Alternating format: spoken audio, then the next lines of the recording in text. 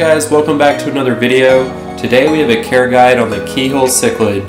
They are a relatively small and docile cichlid, and they have a ton of personality.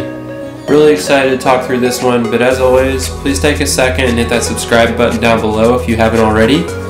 Thanks for watching, and let's dive right in.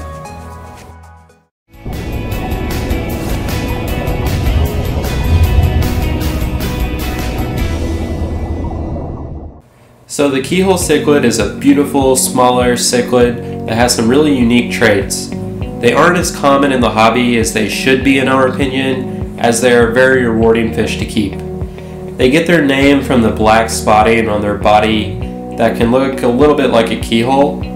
They have a black stripe down their eye, and when they're young they'll be tannish brown coloration. As they grow they get more yellowish color in their body and in their fins.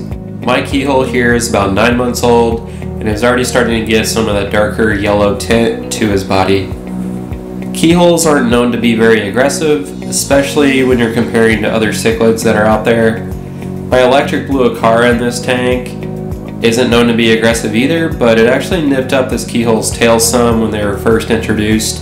This is about 5 months ago and it's calmed down since. But the keyhole's tail is almost fully healed, and you'll see some markings a bit on the tail there. They are a good option for a planted tank as they enjoy the additional cover that the plants will provide, and they won't eat all of the plants either. They're known to be shy and sometimes get splotchy black coloration in their body if they're stressed or if they're competing for food or if you just turn on your lights. Just give them plenty of areas to retreat to and they'll do really well.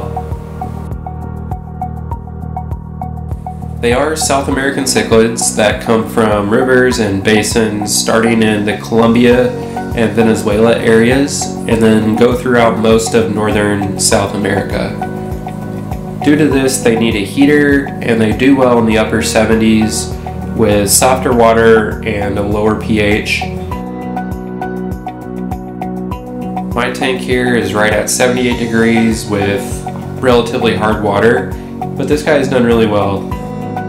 In my opinion, they do best with slower moving water, so be careful with powerful filters or water pumps as they kind of slowly swim throughout your tank.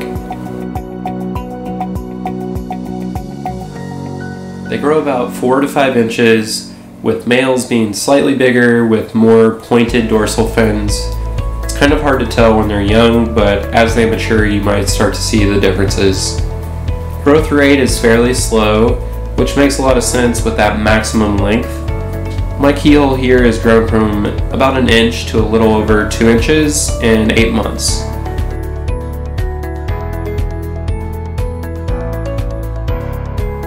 Because they are on the smaller side and docile, they go well with fish that are also even-tempered.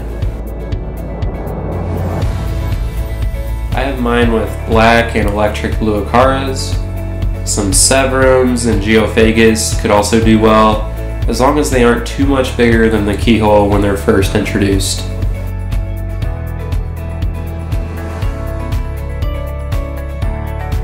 Other small cichlids like the ram could do well.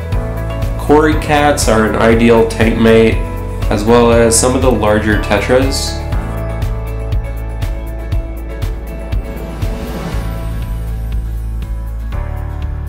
I think one of the best tank mates is the angelfish. They have similar tank parameters and requirements, and they're also both slow swimming and docile cichlids. I just think they're a great pair. I really like the combination of angelfish, keyholes, maybe some Cory cats, and even a pleco would be awesome in that tank. I would recommend against the more aggressive cichlids such as the Jack Dempsey, Oscars, Midas, jaguars, or even green terrors. They might get along with some firemouse and convicts if your tank is large enough, but we just wouldn't recommend it.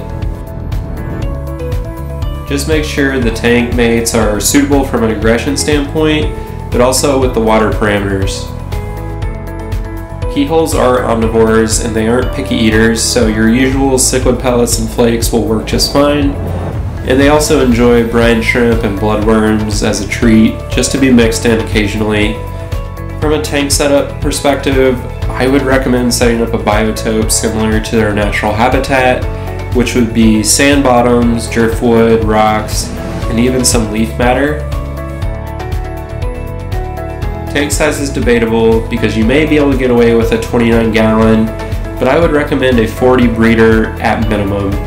I always think that the bigger the tank, the better, as it's going to provide a better living environment for your keyhole, especially if you're going to have other fish in the tank, maybe even more than one keyhole.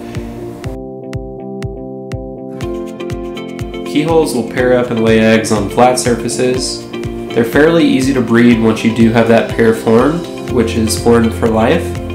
They're really good parents, but even when they're protecting, they're usually gentle about it.